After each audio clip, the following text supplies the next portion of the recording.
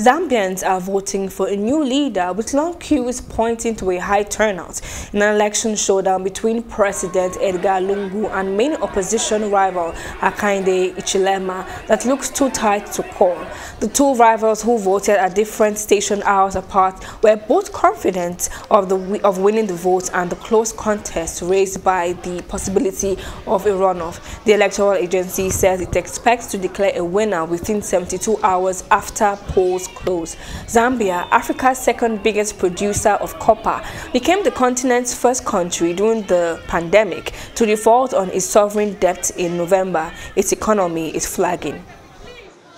And the important thing is that the decision of who becomes president, who leads this country, must be determined by the Zambian people, the voters, not the people who count the votes. That's number one. So everybody must be allowed to vote. That's number two. Because I'm concerned about the speed there. It's slow. These people need to all vote. Hello, hope you enjoyed the news. Please do subscribe to our YouTube channel and don't forget to hit the notification button so you get notified about fresh news updates.